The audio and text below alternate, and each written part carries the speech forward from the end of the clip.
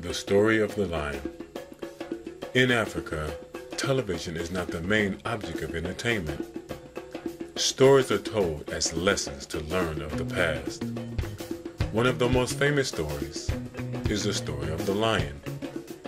Every night before bed, the father would tell his son of the wonderful strength and power of the lion, how the lion was the king of his domain and could not be defeated.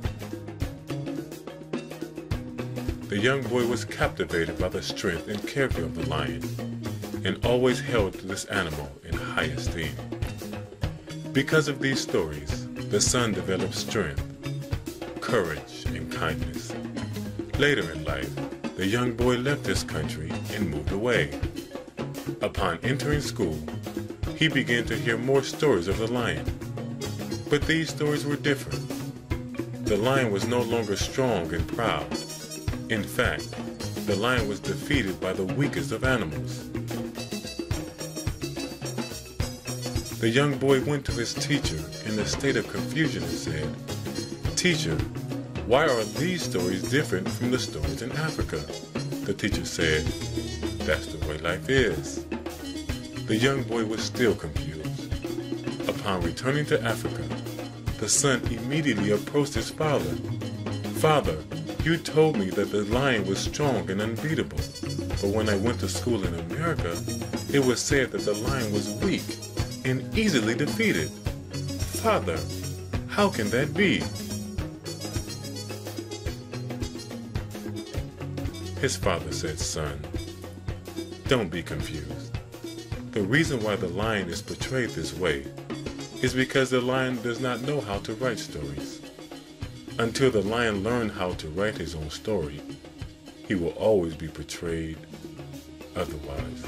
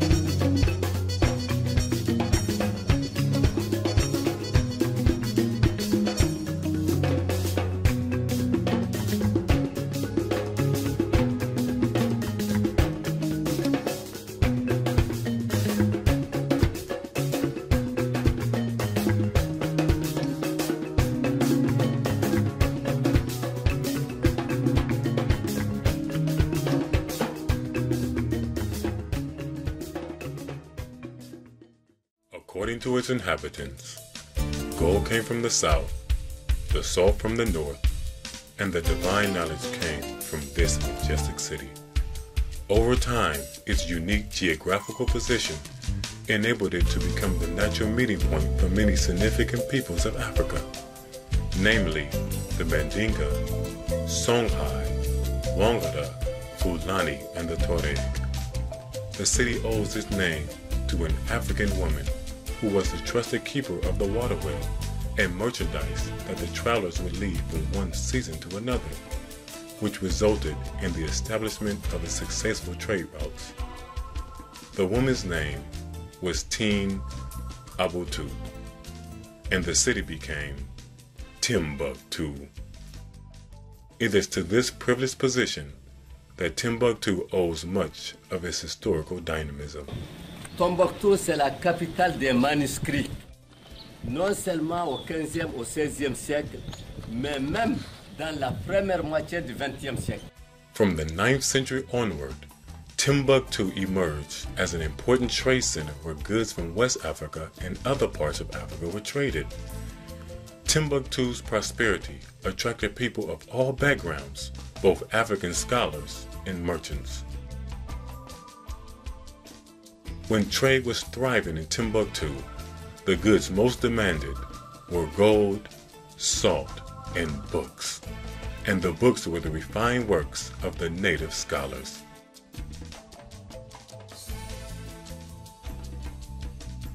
The Emperor of Mali, Mansa Musa, also known as Kanka Musa, was so taken with the thriving economy of Timbuktu. He was not only attracted to its prosperity, but was so impressed with its deep African Islamic tradition and the highly advanced intellectual contributions that he captured the city. Upon capturing the city in 1324, Mansa Musa set out on a pilgrimage to Mecca. When he returned, accompanying him was one of the greatest architects of the time, an Egyptian named Abu Ishaq as-Sahili. Sahili was paid 200 kilograms of gold to build the Timbuktu University, also known as the Grand Mosque.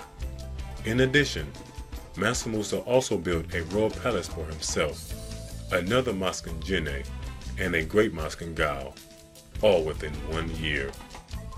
Mansa Musa's effort to beautify the architecture of Timbuktu was part of a great plan to make the city a place flourishing with both wealth and knowledge. So he brought scholars from all over Africa to teach, as well as other parts of the world. To his great surprise, the emperor quickly discovered that some of the scholars he had brought over lacked the level of scholarship that he was hoping for. In fact, when compared to the native black scholars already present in Timbuktu, he found that their knowledge and mastery of the sciences paled in comparison. Mansa Musa's pilgrimage to Mecca in 1324 had made Mali known worldwide. The great ruler took 60,000 people with him, 15,000 camels and horses, each pulling 300 pounds of gold. Every city in which he stopped, Mansa Musa gave gold in charity to the people. During Mansa Musa's visit to Cairo, he was often asked how he became the Emperor of Mali. Musa explained that his uncle and predecessor, Abu Bakr II, was a passionate explorer. In 1307, Abu Bakr II decided to set sail in search of a sea route to Mecca and to discover for himself the mysteries of the ocean. When Abu Bakr and his maritime expedition left the shores of Senegal, they sailed straight into the Atlantic Ocean. It was reported that they encountered so many difficulties and challenges that he had to return to Senegal. Soon after, Abu Bakr reorganized his expedition, collected enough provisions, and gathered a large army to accompany him. This time, Abu Bakr, along with 1,000 ships filled with learned men, explorers, and soldiers, sailed through the Atlantic Ocean, but never to return. So Mansa Musa became the natural successor. Today, there is strong historical evidence that Abu Bakr II was the first one to set sail to the Americas about 200 years before Christopher Columbus. By the 12th century, there were 25,000 students attending the University of Timbuktu. The city had 100,000 residents, so approximately 1/4 of the population were students.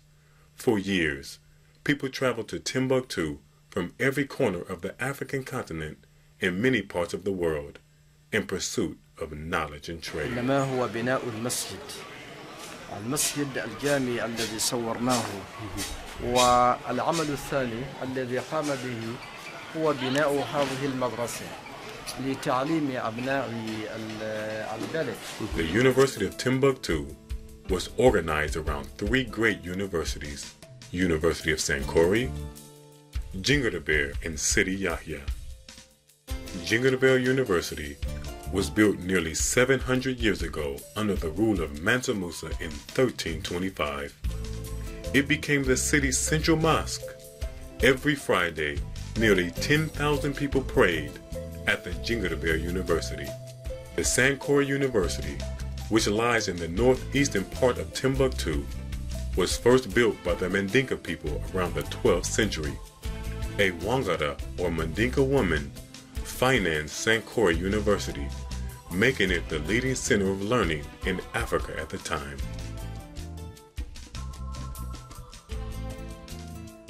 The University of Timbuktu had 4 degrees or levels in its curriculum.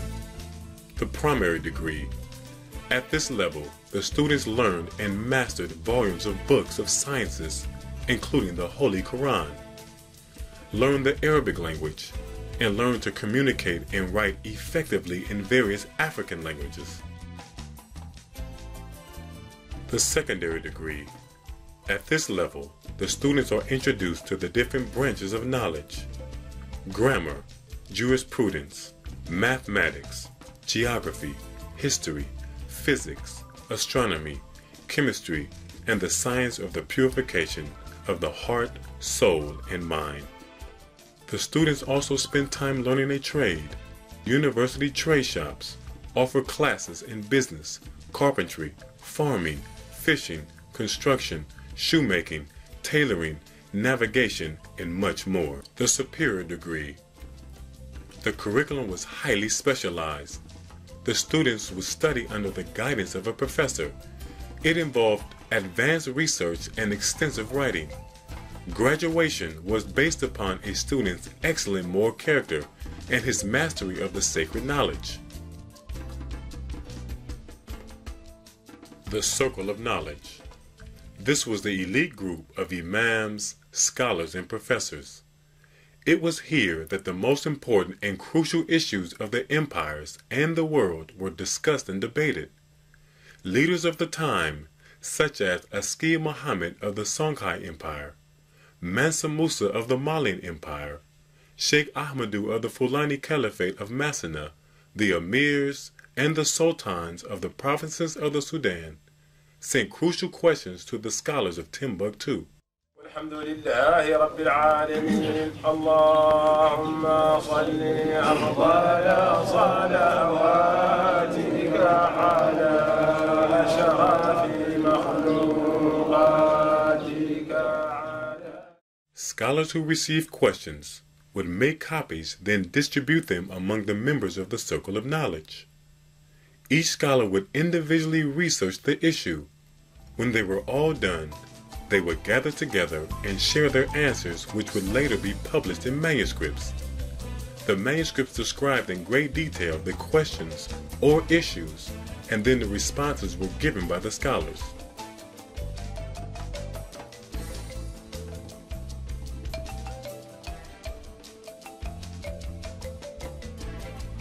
The Timbuktu manuscripts are the greatest find since the Dead Sea Scrolls. The Timbuktu manuscripts are a symbolic representation of the impact and influence of the early schools and universities that existed in West Africa. Everyone who truly cares and appreciates the effort to preserve an African legacy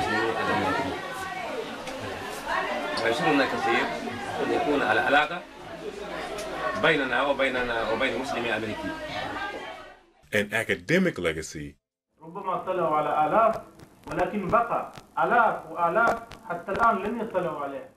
And a spiritual legacy are obliged to help save the endangered manuscripts of Timbuktu. Sauver. Parce que nous avons des problèmes avec cette bibliothèque, nous n'avons plus de moyens de continuer à l'enrichir. There are 700,000 original manuscripts in Timbuktu and neighboring cities that are on the verge of being lost if the appropriate action is not taken. These manuscripts represent a turning point in the history of Africa and its people. It's called Dalail al-Khairat. Dalail al-Khairat has been written 700 years ago. 700 years ago. Incredible, incredible. The translation and publication of the manuscripts of Timbuktu will restore self-respect, pride, honor, and dignity to the people of Africa and the descendants of Africa. It will also destroy the stereotypical images of Africa as primitive and underdeveloped. These manuscripts of Timbuktu are a living testimony of the highly advanced and refined civilization in sub-Saharan Africa. Before the European Renaissance, Timbuktu flourished as the greatest academic and commercial center in Africa and the world. Great empires such as Ghana, Mali, and Songhai were proofs of the talents, creativity, and ingenuity of the African people. This is a hole that they have put on at the top of the roof so that you can see inside.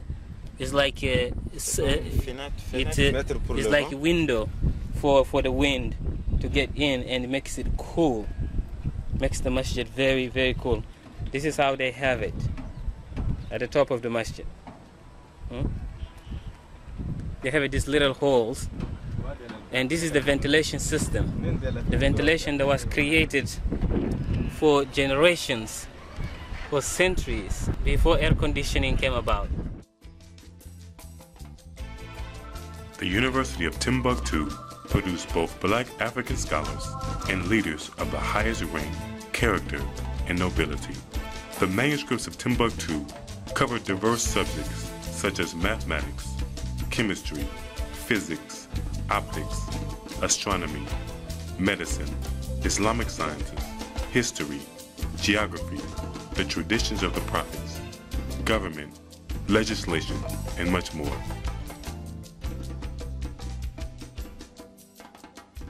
Today, this entire African legacy is on the verge of being lost. The brittle conditions of the manuscripts. Pages disintegrate easily like ashes. The termites, insects, weather, piracy of the manuscripts, and the selling of these treasures to tourists for food money. All of this pose a serious threat to the future of the manuscripts of Timbuktu. I think the Timbuktu Educational Foundation will play a great role in the renaissance of the African history. That's why the Malian government is pleased to endorse this initiative, and we invite you also to participate to this great initiative. Thank you very much. I would like to introduce to you Imam W. Dean Muhammad. Timbuktu Educational Foundation is appointed and mandated by the government of Mali and the official authorities of the city of Timbuktu as agents and legal caretakers of the manuscripts of Timbuktu. This is indeed a very historic occasion, and one that my spirit and soul welcomes with rejoicing. The manuscripts represent probably the most significant opportunity in this century for humanity in general, but Africans in particular, to learn the truth of African civilization, African people's knowledge and contributions to world civilization. In the 1800s, there was a turning point in the history of Timbuktu. During colonization, thousands of manuscripts were burned and confiscated. However, scholars kept hidden original copies in their private libraries. Today, there are hundreds of thousands of original manuscripts still buried but not forgotten in the sand of time. In the African world, our history has been most of the time distorted, and more particularly the history of education. And with this Timbuktu Educational Foundation, this is a time for us to recover what has been lost, but to do it in a very chronological way from the time immemorial to nowadays. Based on the 700,000 manuscripts that the Foundation wants to restore, preserve, translate, and publish, each concerned individual sponsored one manuscript, we would secure the funds needed to allow the Foundation to undertake its activities and programs, and thus rewrite the history of Africa and its people. The Timbuktu Foundation, it seems to me, is a critical step in this long trek that African people have been going through in order to find our way back to ourselves. I think that Africa's natural developmental trajectory was distorted or derailed or in some senses even aborted. And Timbuktu, particularly with its with the holdings of those ancient texts, is a good place to begin to go back and hear Africa's voice and then get us back on track, because we have to understand who we are as African people and not these sort of mutations that have been the consequences of chattel slavery and colonialism. The mission of the Timbuktu Educational Foundation is to resurrect to its rightful place the contributions of Timbuktu scholars in the annals of world history. The first phase of this project is to restore, preserve, translate, and publish the manuscripts of Timbuktu. Within the first phase, we will restore the historical buildings which house the University of Timbuktu.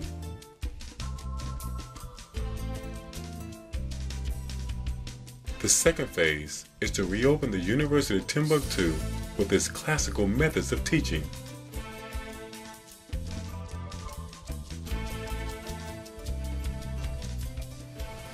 ختاما نسأل الله العلي القدير أن يكلل مساعيكم وجهودكم بالنجاح والفوز المبين وأن ينصركم نصرا عزيزا ويفتح لنا ولكم. The third phase is the opening of a branch of the University of Timbuktu in the U.S. utilizing the same classical methods of teaching. And finally, to promote tourism, educational and cultural exchanges between the peoples of Africa, Americans, Europeans, and others. And this is where we are. We began to work on the issue. Today we are here. Today we are actually rewriting, or better said yet, today we are restoring the history of that we have lost. Because all along we have let people to write the history for us. We know that whenever a person, somebody else writes your history, he will not give you the correct history. And today, this is a memorable time. It's time for us to celebrate. I'm so excited because we are actually making history. The late African scholar, Waziri of Sokoto, Junaid ibn Muhammad al-Bukhari once said, "Whoever does not inform his child of his grandparents, then he has destroyed his child, mirrored his descendants, and injured his offspring the day he dies. Whoever does not make use of his ancestry, then he has muddled his reason. Whoever is not concerned with his descent, then he has lost his mind. Whoever neglects his origin, then his stupidity has become crucial. Whoever does not cause his ancestry to be abundant, then his incompetence has become great. Whoever does not increase his place of descent, then he has abolished his honor."